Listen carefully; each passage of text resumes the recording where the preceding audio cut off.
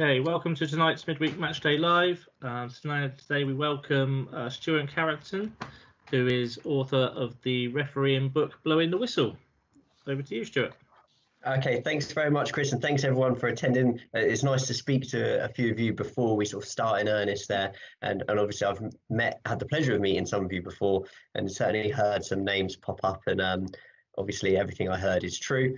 I'm really enthusiastic and pleased to talk to you about this subject today because, as the slide in front of you says, I absolutely love psychology, particularly sports psychology. I first got interested in sports psychology. I was probably about 14 years old, and I remember hearing about a golfer. I'm not a big golf fan, but I heard about this golfer who had a 2-foot putt to win a Masters, and he missed. And I remember thinking then, well, how does that happen? How does an elite sports performer miss executing a skill that he or she should be so trained in? That should be like a second nature. And when I started to read up about it, I started to read about things like clutching, and clutching is where some psychological effect happens that might actually kind of impede the gross motor skills that the performer does. And actually, as you research more into psychology, we realize it's not just the gross motor skills that are affected, so physical skills, it's also the psychological skills. And the psychological skills that are most affected when people are nervous or anxious are things like decision making. And decision making, you see where I'm going with this, is really important for officials across the board. What I wanted to do was, the more I learned and read about psychology, I wanted to apply it to sports officials, and particularly officials in football, because football is my main passion and main love. What I wanted to do was try to find an example of a case where people could do some sort of exercise with psychology, just to kind of reaffirm this importance of psychology. And what I'd like you to do is, I'd like you to do a very small exercise for me. And this exercise is from Sir Clive Woodward's book, Winning. And when Sir Clive took over the England rugby team, one of the things that he wanted to do was to show them that you can have all the physical skills, you can have all the preparation, you can have all the training and all the talent, but if you lack the psychological awareness to apply those things at the right time, you're only going to go so far. And it's really interesting because this week I've had the privilege to speak to some very high-level UEFA referees, and they've said exactly the same thing, that talent will get you so far, but you've got to know when to use that talent. What I'd like you to do is to see, as you can see on the slide ahead of you there, it says count the Fs. Really simple activity is just have a look at this passage, this sentence that I'm going to bring up now, and I want you to count how many letter Fs you see. Okay, really simple.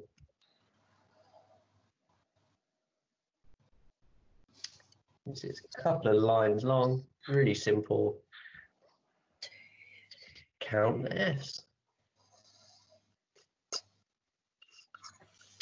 In another couple of seconds, I'm sure that's longer, isn't it, than you get to make a decision on match day. So let's go previous. What I'd like to do is just call out. I know everyone's going to be shy and no one wants to speak over each other. Could you just call out how many Fs you counted? Two. 3 and 10. After living on the other side of the world. 6. 3. Oh, someone got a 6 there. I will bring this back up to large. Oh, someone else got a 6. Someone got a 3. Anyone get a 4? No, I got 2. 3 plus 1. Okay. Anyone get a 5? Okay, so those, and I apologise, as you can see my screen, I can't see who was answering there. Those of you that said 2, 3, and if anyone did get 4 or 5, all I want you to do is I want you to count the ofs, so that the word of. Have a look. Oh. Yeah. Okay, so I hear a few like ahs there, and it's common. So first of all, those that got 6, well done. You're in a really, really small group. You're in about 2% group that gets 6 the first time they do that. If you got 2 or 3, please don't feel, oh, what? How did I mess that up? Okay. It's actually a compliment. What it means is you're so good at reading and you're so well equipped and understand the English language to such a level, you don't need to look at those words of. You still understood what it meant. So you bypassed it. When you bypass information like that, it's called heuristics. And heuristics occur when you take in information and you can pick and choose, essentially cherry pick, things to look at and things where not to look at. And that's really effective in everyday life, such as reading. You don't really need to see those words of there. Where it might harm you is when you're a referee, because if you start to ignore vital cues because you're starting to focus on one thing over another, that's where this application lies. A bit later on, when we talk about attention, I'm going to give you a really nice, practical, high-level example of that. And it brings me on to the book. So the book, Blowing the Whistle, The Psychology of Football Refereeing. It was an absolute pleasure to write this, if not slightly painstaking. It took about 2 years, start to finish. And what I wanted to do was I wanted to make a book that was accessible, meticulously researched, and also applicable to referees all up the ladder. So from level 7 all the way up to select group referees. And I really hope that I managed to achieve that goal. The first question that I always get is why referees? And also there's sort of this add-on question to that is, and why referee? I think it says a lot about our culture that when you say to people, I am really interested in football referees and I wrote a book about it, people say, why? That says a lot about how we treat and approach referees in this country. And that attitude is shared worldwide, by the way. There are 1 in 3 people who can influence the game. There are 3 teams that compete every time a football match happens. It's just that only one of those teams, the officials, don't care for the result. Okay, they want the right result to occur, and they don't want to influence the result too much, but they can influence that result. And yet, so little is done in academics or coaching. My background is sports coaching, and I'm very well versed in searching for journal articles on how to improve performance and skill acquisition and how to improve coaching communication. If I was to go onto my university database and search, sports performance players or coach, I get about 750,000 hits. So about 750,000 journal articles have been written, accepted and published on sports performance regarding players and coaches. If I change that word at the end, take out players, coaches, and insert the word officials, I get 70,000. So it's about 10% of the academic work is done on someone that is a third importance regarding the outcome of a football match. I find that astonishing. Referees are much maligned and misunderstood. And the reason I know they're much maligned and misunderstood is because I was one of those people that shouted at referees when I was a coach, that shouted at referees when I was a player, that as a fan in the stands, I would have the same criticisms of referees week in, week out. I didn't understand why referees did certain things. And I asked many questions, and I'll come on to that. And what I also found was watching football in different countries or speaking to people in different countries is that this is a universal attitude. And I wanted to know why that was. Here are some of the questions that I've certainly said, fans have said to me, questions that I get having written the book. How has the ref not seen that? How many do they get, ref? I've lost count the amount of times I've said that. The ref is so arrogant. This is one that now, having researched the book, really bothers me. I saw a lot of stuff on Twitter this week about John Moss's boots and Mossy written on his boots and a lot of comments about that. I've certainly got some opinion upon that that I do approach in the book. And he or she doesn't know what they're doing. That one really frustrates me, particularly as I'm now better educated in the process that people undertake to become a referee. One thing that I always do ask people or sort of like relate to people when they say, why referees? I say, well, why do you think people referee? And the reason I ask that question is because when you do some psychological research or you engage with psychological research, there's always 2 or 3 or 5 possible answers or possible reasons why something might happen. And in the book, I talk about all these reasons that might explain one consequence or one influence. One thing that I always say to people is the one sort of constant answer that you can give regarding sports psychology when you're asked why do people referee is because they love the game. 100% of referees that are asked, why do you referee? The answer comes back inevitably because I love the game. I want to be involved in the game. I really enjoy it. It's certainly one of the reasons why I took up refereeing. I feel like I belong in the game. I feel fit. I feel like I can do the movements I enjoyed when I played football. And I feel that I'm still part of a game that we all love. And of course, we need referees to play the game. This is really important. We know that one of the reasons that intrinsic motivation is important is that if you have it, you're more likely to persist. You're less likely to drop out. You're more likely to strategize, think about it in your own time. And you're also more likely to put effort in. These are really important skills for any sports person. And as we're going to find out, a referee is a sports person that is also a role-specific skill. When I think about refereeing, I'm often tempted to relate them to an arbiter. And when I first started writing the book, what I wanted to do was think, are there any other areas where there's psychological research to do with judging and decision making? And yes, there is. There's many psychological articles written about this gentleman in front of us here, the judge in a court of law. They have very similar pressures to a football referee. For example, they're presented with evidence. They have to consider that evidence. They're guided in that consideration by a law book. They then have to interpret that information, reference it to the law book, and come up with a decision. They're subject to some influences. For example, you might have a very slick talking lawyer, shiny shoes, that's very convincing in their argument. They're also subject to some psychological phenomenon. One such phenomenon is the primacy recency effect. The primacy recency effect states that if you're well versed in what you're doing, i.e.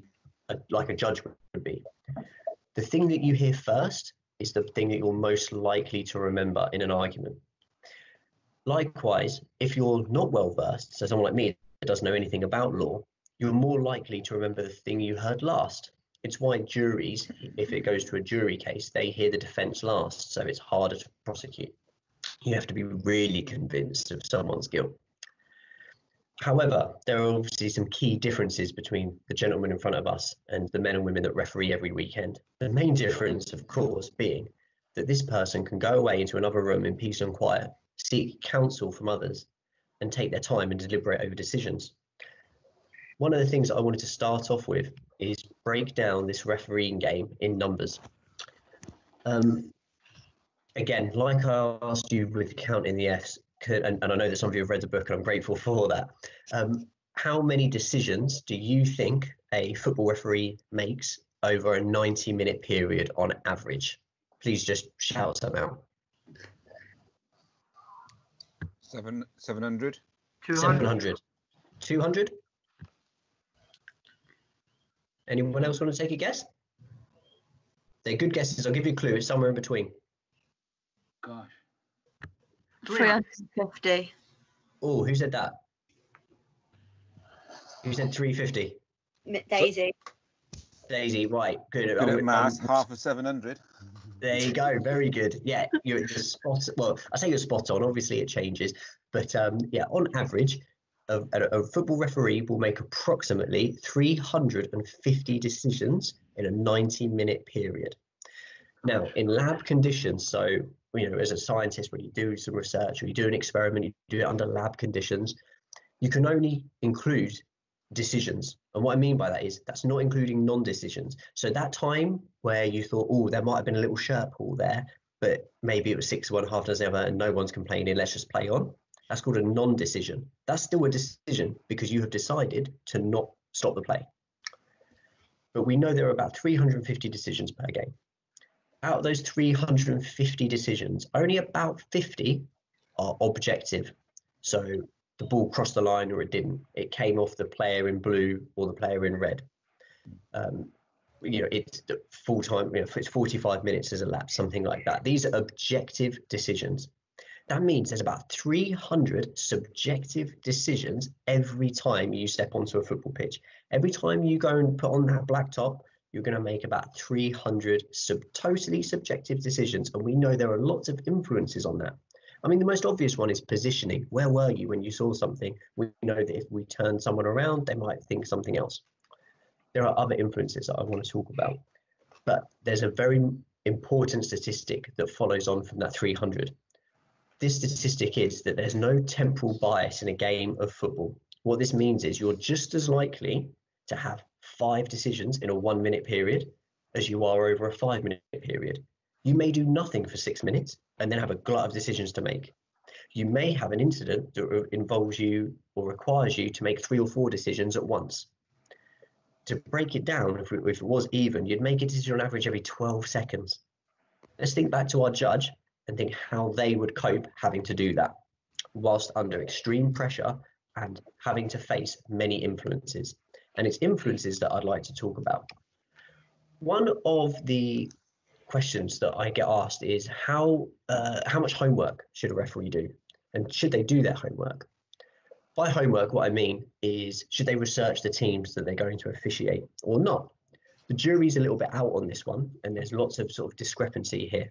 We know that referees in Latin countries, Spain, Italy, etc., Portugal, they tend to do a lot of homework, and that homework really relates to not only the technical and tactical preparation of the team, i.e. do they play out from the back, does the fullback like to play long diagonal balls, are they direct, do they like to keep possession in their final third, etc., etc.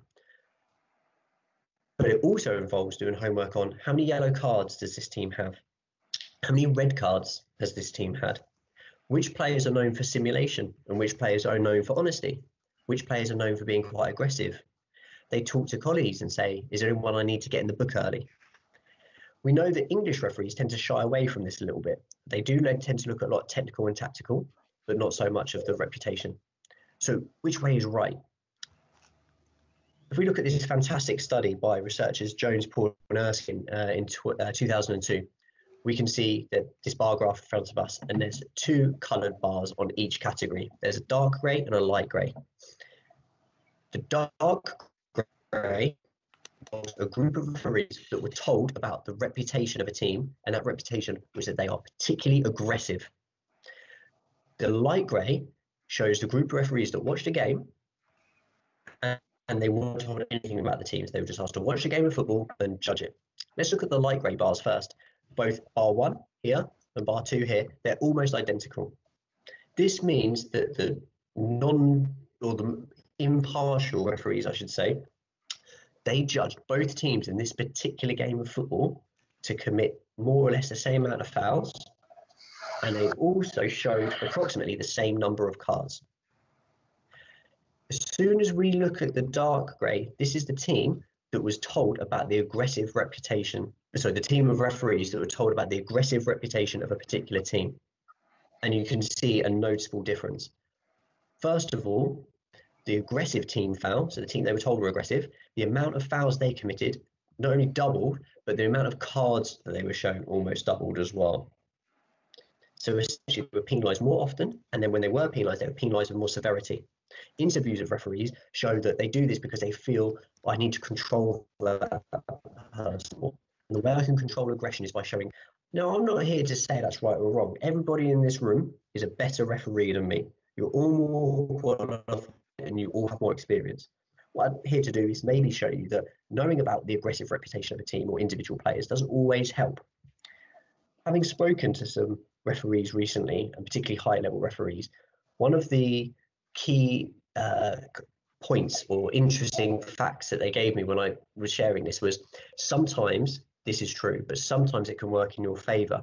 So, for example, one Premier League official told me that if you understand that a player is maybe one yellow card away from a suspension, then you could maybe use that to control their behaviour, i.e. nothing silly today because you don't want to miss the big game next week. And that might help referees with game management and controlling players. However, generally, it seems like it's not necessarily a good idea to know too much about the aggressive reputation of teams, and keep your preparation down to a technical and tactical level.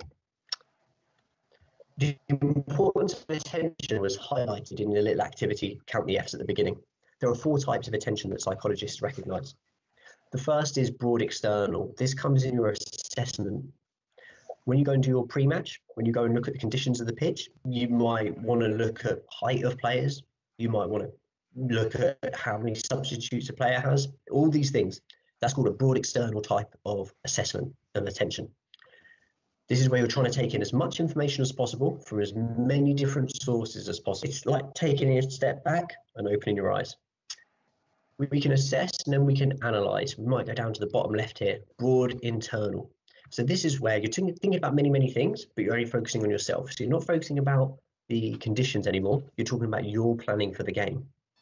How much sleep do you think you're going to need? When do you think you need to leave to get to the venue on time? What are you going to do when you get there? How are you going to greet the managers and coaches and players? What sort of body language do you think you're going to have? What language are you going to use? Once you've done that, you might go to an external narrow in the top right. This is probably what most people think concentration looks like. This is where you're focusing on one thing. For example, a fast winger taking on their fullback, and you're trying to watch them make a tackle or not make a tackle, or dribble or not dribble. And you're focusing on those two things, those two players, or maybe just the ball. What you're not noticing is all the movements going on behind you, or to the left or to the right. You might not even hear calls or appeals at this point because you're so focused. And the final thing is preparation in terms of narrow and internal. And this is preparation that's going on during the game. For example, you might have just made a big decision. You may have just shown a red card, given a penalty, both. This is where you might self-talk to yourself. You might tell yourself to calm down. You might feel nervous. You might tell yourself to take a deep breath. So you're focusing everything on yourself and on one thing, maybe your levels of anxiety or nervousness at that particular time. A good referee is able to go from one to the other and back again very quickly. You need to know when to go from broad external to external narrow to narrow internal, etc., very, very quickly. Two practical examples of this, one from a playing perspective and one from a referee perspective. Gareth Southgate, before he took his penalty in the Euro 96 semi-final against Germany, he stated that as he was walking to the penalty area to collect the ball, he said he couldn't really remember much of what he was thinking about until the German goalkeeper, Andreas Kopka, smashed the ball against his own crossbar, sending it back over the goalkeeper's head to stop. And Gareth Southgate, in this interview, said, all I could think about was, how's he done that? Like, he smashed that ball really hard, deliberately against the crossbar from like 12 yards out, so it would bounce to me, rather than just giving me the ball. That's a really good example of someone going from broad external, i.e. thinking about everything, to external narrow, only thinking about one thing. A question I always get asked is stress good for performance? All the evidence suggests, yeah, stress is good for performance if you're an expert. And the reason being is the more stressed we get, the more anxious we get, we tend to focus on one thing. We tend to focus on minutiae very, very quickly. If you know what you're looking for, that's really good. If you don't know what you're looking for, that ain't so good. I spoke to one referee who said he was actually taken off games. And the reason he was taken off these games was because he kept missing penalties. And when they reviewed and had a discussion about why he was missing these penalties, he told them what he was looking at. And he said what he would do is he would look at the attacker's legs. So when the attacker was running into the box, dribbling into the box, he would only look at the attacker's legs thinking, well, I'll see any contact. His attention was so narrow, he was only looking at one part of the information he needed. Essentially, he was missing the word of. He thought that his strength was concentration. It's possible his concentration was good, almost too good. And there's a big difference between concentration and the right type of attention. The final question I get asked about this is, well, how do you change that? And it's this one here, narrow internal. Take a deep breath. Tell yourself to take a deep breath while you're playing. Relax, self-talk. Stay calm, keep up with play. Break the game up into 5-10 minute slots. I spoke to a rugby official in the week. He told me he writes the word reset on the inside of his left hand before every game. He says every time he looks at his clock and 5 minutes has gone past, he turns his hand over, reset. Forget everything that's gone on before. Just take a moment, focus, then back in the game. The final influence that I'd like to talk about, and the book's full of them, by the way, it was kind of like the meat and veg, if you like, what I really wanted to do when I first started writing the book is about crowd noise. So we know that football is incredibly popular, and we know that the crowd likes to make a lot of noise. And if we're lucky in our refereeing careers, we get to officiate in crowds where there's a lot of crowd noise, like in the picture you see ahead of you of the new camp there. What we know is that crowd noise does impact referees, and it does so in two ways. We know that it influences opportunity, i.e. how much time is played, and we also know that it influences discipline. If I talk a little bit more about the discipline side, we know that the home team is shown to the home team will be given more free kicks than the away team. Not only that, the away team are penalised more severely. There hasn't been one season of the Premier League where on average the away team have had more yellow cards. Sorry, the home team has had more yellow cards over a course of a season than away teams. Hasn't happened. One of the significant factors they can only be attributed down to crowd noise. But we know that the crowd noise has certain caveats or mediators. We know that the crowd needs to be full. It needs to be a sellout. So the density of the crowd is significant. We also know that the proximity of the crowd is important, i.e. how close the crowd are to the football pitch. And we also know that the volume of the crowd is really important as well. So these three things have this massive, massive effect that will certainly influence a referee's decision-making in those two ways, opportunity and discipline. A referee does not go out to favour one team over the other. And every referee I've spoken to will sort of testify to that. It doesn't happen. These are very slight, subtle cues. Like I said, I've been really privileged to speak to some high-level officials over the last couple of weeks.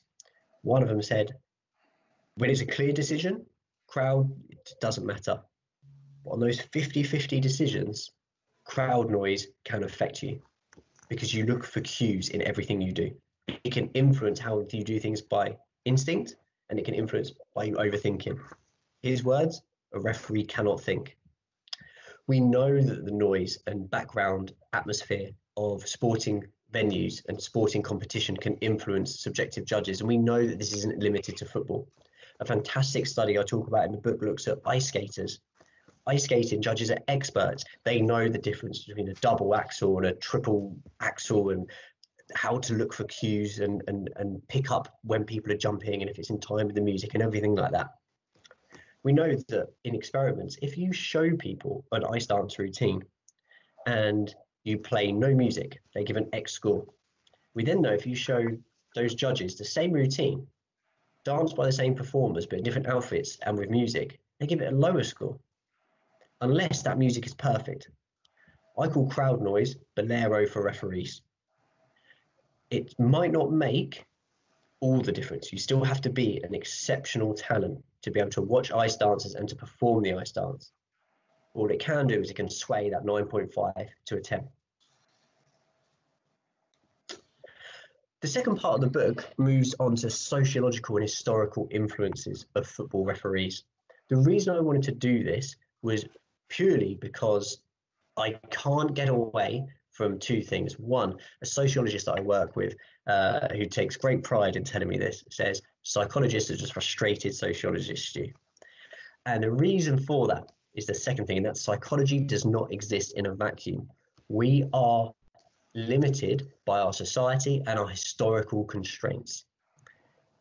In some nations, and I certainly talk about this in the book, it seems to be harder to officiate than in some other ones.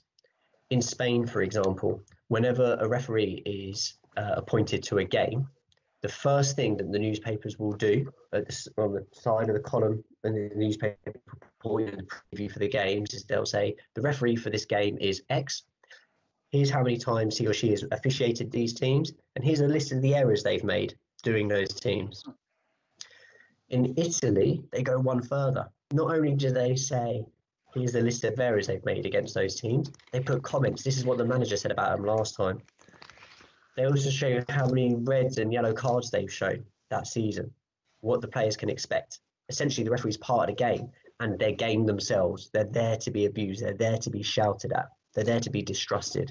There are certain historical influences on this. I wanted to focus more, maybe speaking now about historically in Britain. So the game, football, has evolved from public schools. So upper class students would play football, and they believed that they didn't need a referee because a gentleman would never deliberately cheat or wouldn't ever deliberately try to con someone or feign injury into getting a decision. That started to change slightly, so they appointed captains. That's why we have captains now.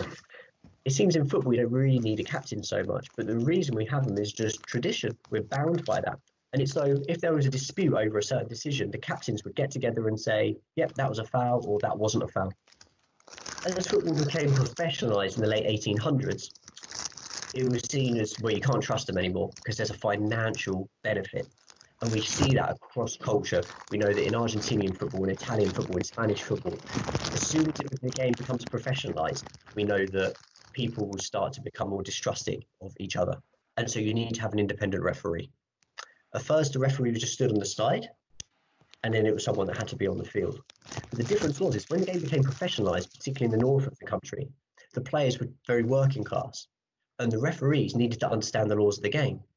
They had to be so well trained and well versed in these laws. They had to have come from the public school boys like Harrow and Eton and things like that. So it became a class dispute. Who are you to tell me what to do? You're like a headmaster. I'm a grown man. Stop telling me how to play the game.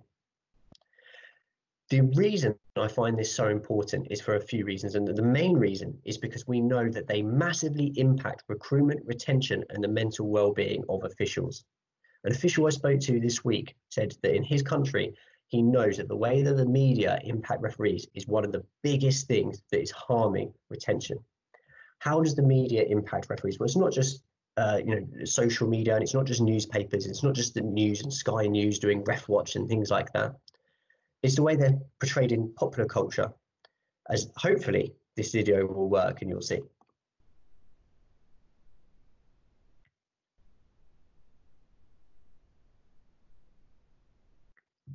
I've got.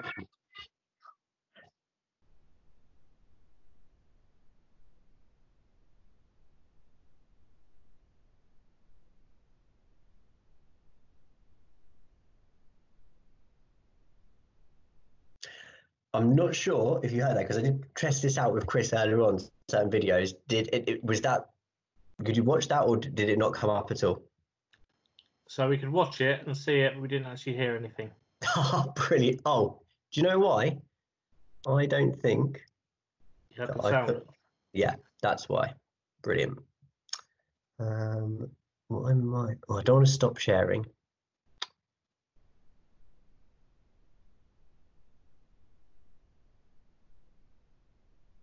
What a shame. I'll fill you in, but I'm not going to do the voices, I'm afraid.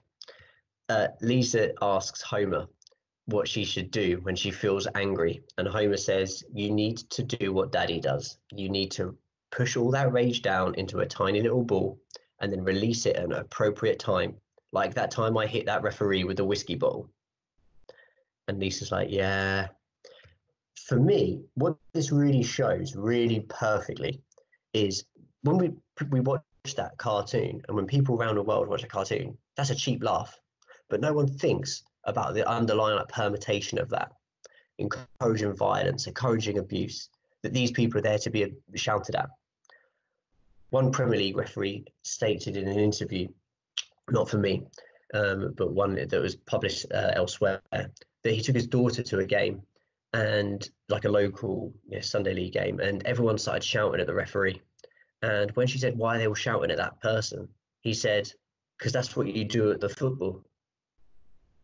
And he sort of stepped back and thought to himself, why am I telling like a 10-year-old that this is just what you do when I'm a referee and this is what I'm doing? And do I want to try to encourage or permeate this attitude? What I wanted to do in the second part of the book is highlight that and go through all the reasons why this might happen and also look at solutions about how it might be fixed. In the final part of the book, we don't need Homer. Sorry, for my benefit, Homer and Lisa were talking again. The good news is that we know that players and referees are very good at what they do. Referees are better at officiating football matches than players. So another, like I was going to say show of hands, but we can call it out. In one study, they took 100 professional German Bundesliga players, and they showed them clips from the Bundesliga, and they asked them to evaluate or rank these incidents. Would you give a foul? If so, which way? Would you show a yellow card? Would you show a red card? And they had a panel of referee experts to sort of say, this is what we think the correct decision is. Percentage of decisions players got right on average. How many, what percentage of decisions do you think the players got right on average? Let's hear it.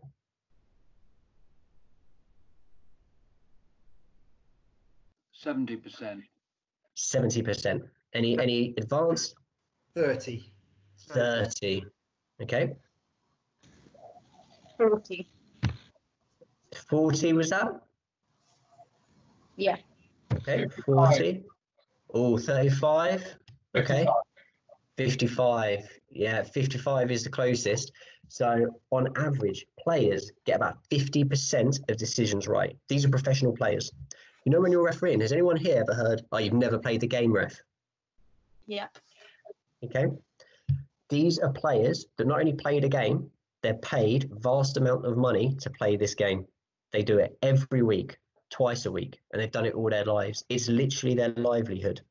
When you ask those people to make decisions, they get 1 in 2 right. Has anyone here ever been told you don't know what you're doing? Yeah. Okay, imagine what you would have heard if every decision you make in every game, you only get 1 out of 2 right. Every other one is wrong. Do you think you'd hear that a lot more? Yeah. Yeah, because I know you'd get more than 50% right. And we know that because referees do better. I'll give the game away. Referees get about 80% right. Obviously, you know, there was an element of subjectivity there, but it was agreed that the referees got 80% of decisions correct. So we know that they've very vastly, very significantly outperformed the players.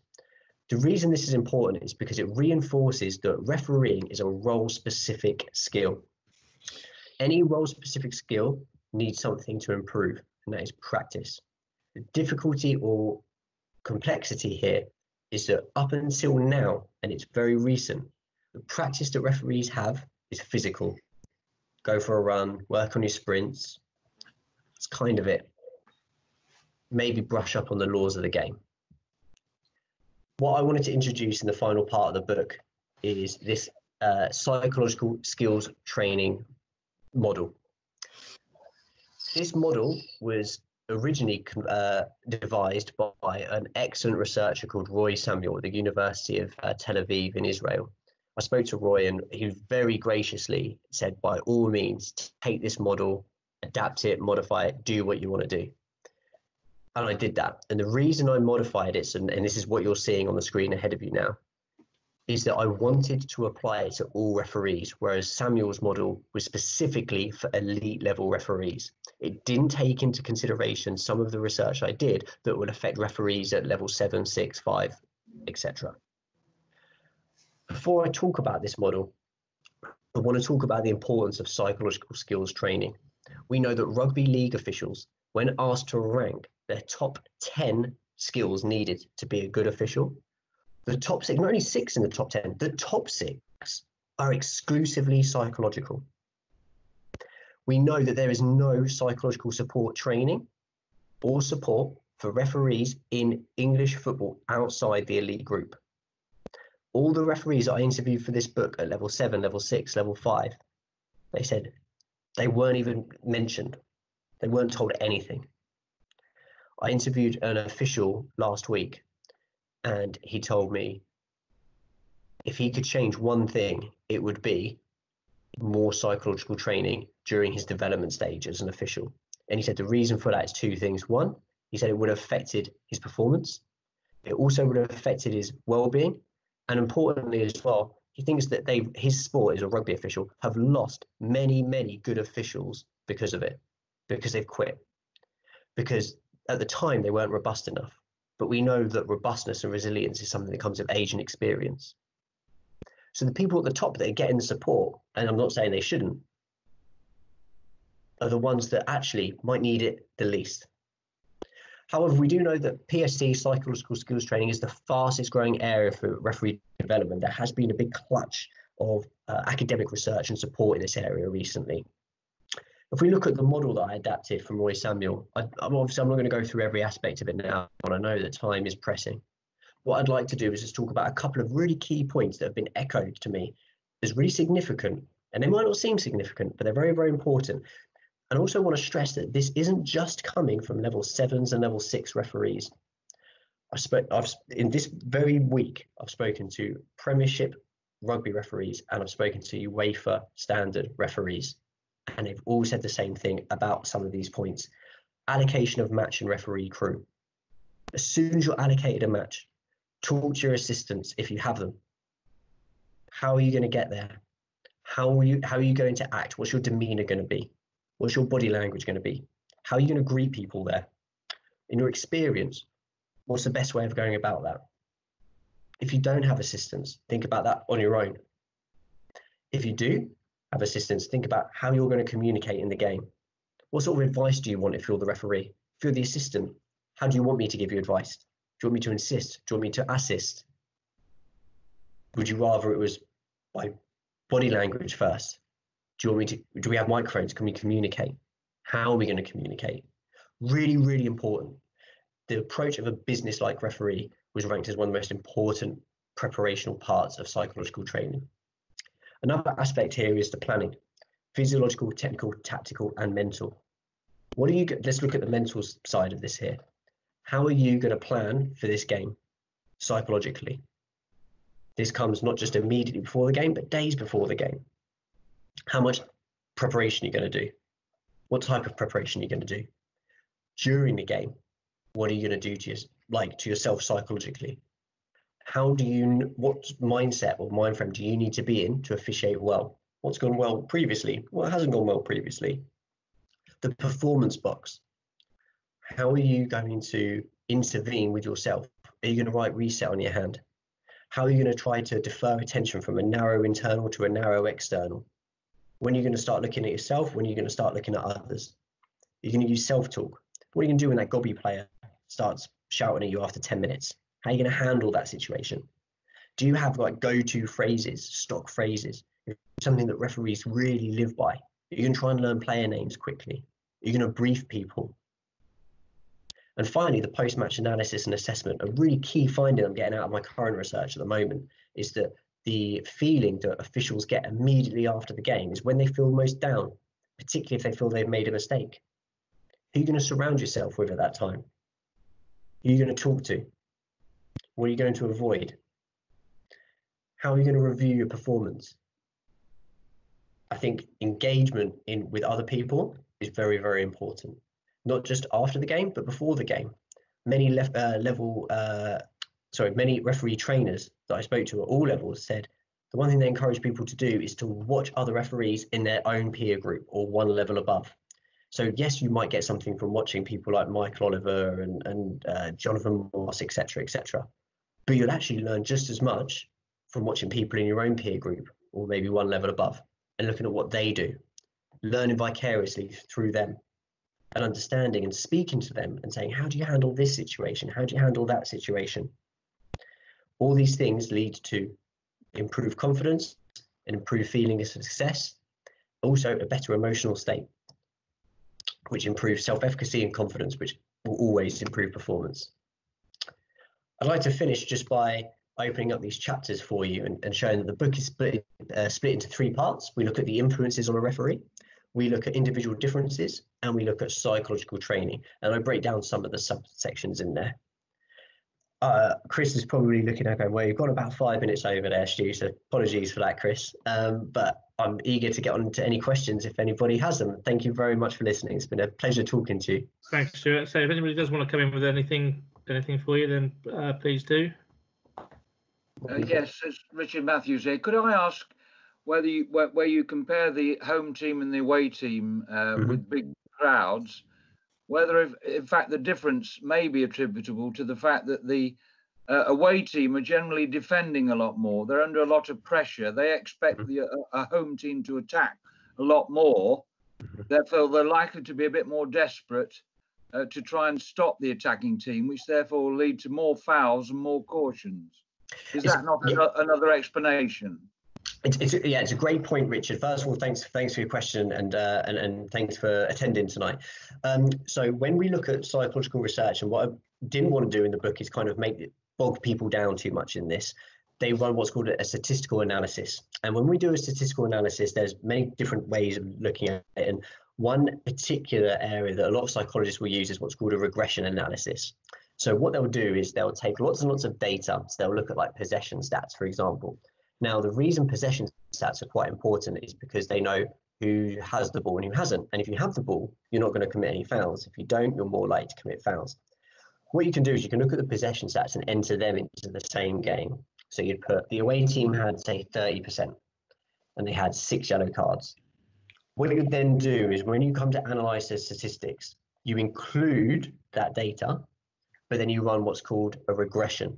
So although you've included that data, you ask the machine to run those stats and exclude that one aspect. And you do that for every factor. So you do that for possession, you do that for shots on target, you do that for previous yellow cards, you do that for time added on, you do that for previous game to that particular team.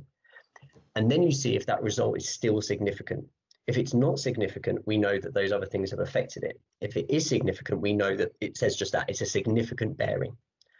Those results are still significant, and I do state this in the book, even when things such as possession are taken into consideration, scoreline is taken into consideration, playing styles taken into consideration.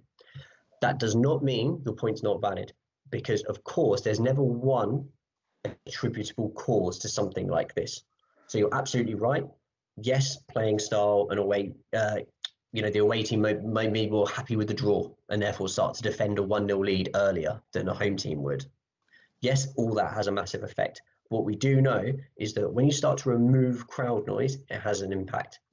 The best example I can give to you, Richard, is we set referees up in a room and they were asked to watch a game. And I just know the game happened to be a game between Liverpool and Leicester City.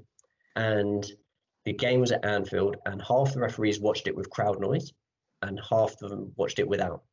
So we know by doing it in a lab like that, you can eliminate all other distractions. So, I want to be seen favourably, or I know the coach, something like that. The group of referees that watched it with crowd noise not only awarded Liverpool more free kicks, but they showed Leicester City more yellow cards. And the group that watched it with no crowd noise, it wasn't even equal. They actually gave Leicester more free kicks. They actually felt Leicester were the more fouled team in this particular game. And that's how we get around influence of that. So I'm not saying that it's nothing to not right to take that in consideration, because it is, but it's something that we can account for in these analyses. The other question, which is about young referees or newly qualified referees, which is that they have no assistants except club linesmen. They probably go up there on their own. It may be their mum or dad might take them, but they have no, as it were, refereeing buddy with them. Yeah. If they do have a buddy, that's a bonus. And it seems to me the key to a referee succeeding is confidence. And it must be really difficult, even for us. I've been refereeing for far too long, but you still need confidence. And when you're on your own, you need that. You need a good regular supply of games where you do well to build up your confidence. Yep. And I think it's the isolation of the referee that I find is the worrying feature. Because no one loves you on a football pitch. They start with a neutral view of you, but at the end of the day, you're not a man to be loved. And, you need your confidence boosting. You're absolutely right, Richard. The two sort of area or points I'd maybe sort of like build upon there is that loneliness, believe it or not, doesn't go away. From what I'm understanding from interviewing some elite level referees. For example, one guy told me that if he makes a mistake, he said the drive home is the lowest moment in his life. And he's like, at his level, he knows if he's made a mistake or had a bad game. So he's saying that's really difficult for him to cope with. So maybe one area, and the reason I'm doing these interviews is try to look at avenues for research moving forward in this area, is when do referees actually need support and guidance? Is it before, during, or after the game, or all three? So loneliness is always there, and the word lonely comes up a lot when I talk to these guys. The second thing is this lack of support. So I asked one guy, I said, why is it, if a big football player, Harry Kane or Lionel Messi or Ronaldo or someone like that, they can miss a penalty, they can miss an open goal, they can misplace an easy pass, and the crowd don't get on their back, they just carry on supporting them.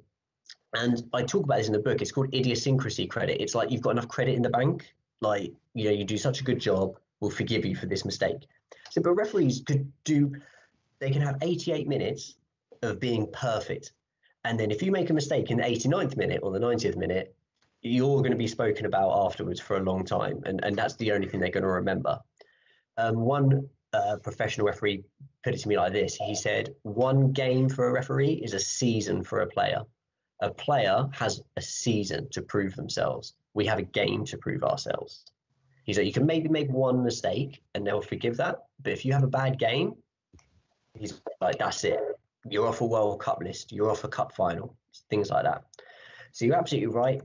How do you cope with that? you got to treat a person. And it's actually the area of research I'm looking at right now. Is rather than maybe looking at how you can train better attentional skills or focus skills, it's about how can you help people become more resilient. Cheers, Richard. Stuart, Richard touched on there, and you touched there about the loneliness in the car driving home. Sometimes at games, you're in a car late at night, you may have had an indifferent game, and you self-analyse your game to an nth degree, and you're actually told to self-analyse your game at the higher level to try and make the better the wrongs that you've done. The other thing is that officials tend to worry about is injuries whilst they're driving home, because you're static and your lactic acids are building up, and it's one way of late evenings after a game like that, and you've just not properly cooled down. As soon as you finish the game, you're in the boardroom, there's pressure on you. They did teach us certain exercises to do in the changing room prior to going into the boardroom, but in some cases you've got a good 2.5 hour drive, and you get home late, you've got to get up early for the work the next day, and you've got to have a good work balance with football, and not put all the emphasis on one or the other, because at the levels that level 3s and 4s, there's such a big demand for little reward, monetary wise, and it's a big commitment. And fair play to every level 4, 3 and 2 on their way up. Some might not make it, but it's a big commitment, and you don't know what your end goal is going to be. But in sort of summarising, there's a lot of commitment going out there, and sometimes the referees, some deal with it much better psychologically than others. Yeah, you're absolutely right. So some people will deal with things more effectively. The reason I say I'm worried about saying, they deal with it better, is because everyone's a human being, and we all deal with things in different ways. And we all have triggers, we all have buttons that get pressed, and we can cope with some things very well one day, and then for another reason, cope with it very poorly the following week. So we're human beings, and we all experience that. One area of the model that I talk about is rational thinking. One thing I've learned is that referees are really, really good at rationalizing other people's behaviors and also rationalizing mistakes. And that's fine, there's no problem with that. However, what it doesn't do is it doesn't address some of the issues that you just spoke about there. It's like coping, resilience. So in the book, I talk about the importance of rational thinking, which is actually, if someone calls me, I won't say the words, but you can imagine the sort of things that a referee will get called. If someone calls me that and it doesn't make me feel great, I might rationalize that behavior by saying, well, they were just angry at the time. They don't really mean it. Rational thinking is actually saying, what if I am a so-and-so? Why does that matter? Why does it matter if somebody thinks I'm useless? It's just an opinion of someone else. One thing that I get time and time again from talking with professional referees is they say, my identity is not solely as a referee. So these are professional officials, and they say, just because I'm a referee doesn't mean that's all I am. I'm a father, I'm a brother, I'm a son, daughter, sister, mother, whatever it is. I enjoy these things, I enjoy those things as well. In the book, one thing I talk about is the importance of motivation, but I also talk about the importance of passion. And a very prominent French-Canadian psychologist, talks about the importance of passion. And there's obsessive passion, when you feel you have to do the activity, so you're almost addicted to it. And then there's one where you enjoy doing the activity. And we know that there are massive, massive psychological and behavioural consequences depending on what type of passion you have. My advice for the referees that maybe take that criticism to heart, and also that criticism has a very negative effect on their well-being and emotions, is actually, yes, you are a referee, but that is not all you are, and actually practice and exercise other activities or pastimes that you may enjoy.